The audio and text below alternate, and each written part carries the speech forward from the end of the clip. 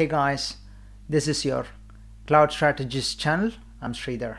In this video, we're going to continue looking at the different entities within the Microsoft ecosystem. We looked at customers, partners, and Microsoft and the different licensing options meant for partners in the last video.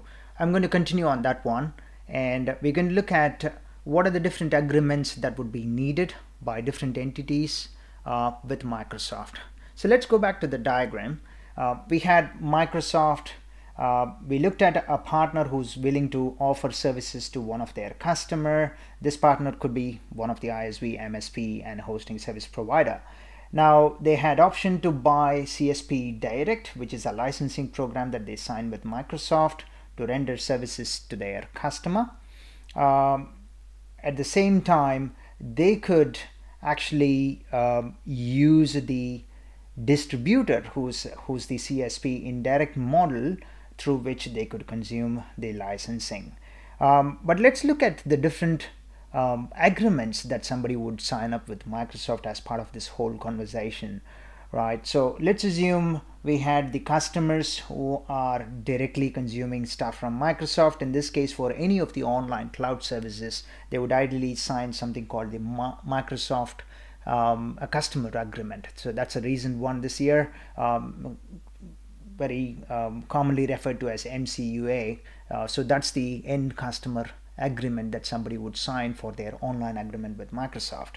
Now, if this was through the partner, still the end customer signs the same agreement, but the partner has got additional things to do. So the partner, in this case, let's look at the distributor, who's the CSP disti, who's the cloud solution provider. In this case, would be signing something called the MPA, which is the Microsoft Partner Agreement. Now, there is also the partner who's delivering the services. In this case, we had the partner. So the partner signs the partner agreement as well. And of course, the customer signs what I refer to as the MCUA, which is the Microsoft Customer Agreement. So those are the three agreements that somebody would sign to get into the program. But there are a bunch of prerequisites and steps that's involved for a given partner to get started on all these Microsoft ecosystem, right? So if you want to be a partner to Microsoft, the first thing that you would do is essentially go get started as a partner, which needs a Microsoft Partner Identification Number. They're commonly called as the MPN, which is the Microsoft Partner Network, and you get a unique identifier from there. It's a simple registration process. So I'm going to show you the website and how you would typically get started. So you're getting into partner.microsoft.com or search for Microsoft partners, and then you get to this particular website. This gives you a lot more information on what's innate for partners as part of the Microsoft Partner Network.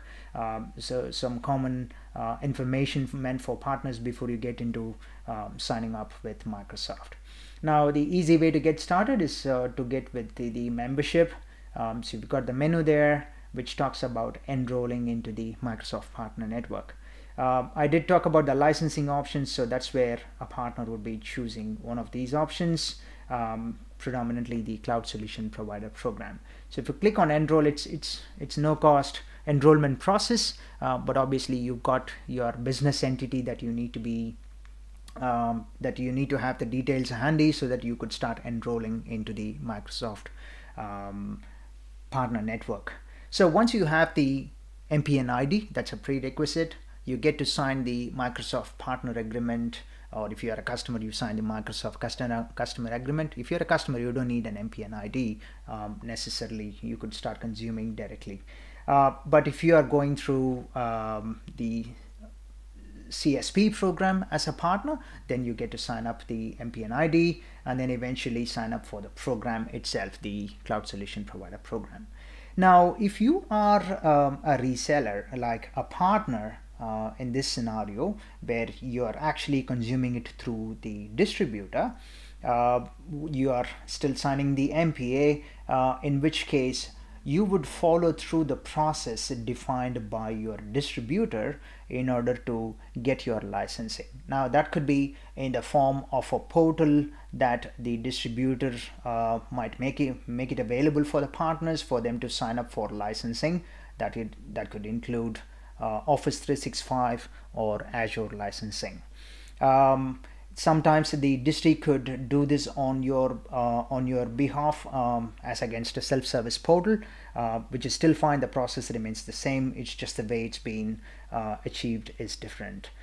So once the licensing agreements are all in place, now the partner is ready to go start consuming licenses through this model.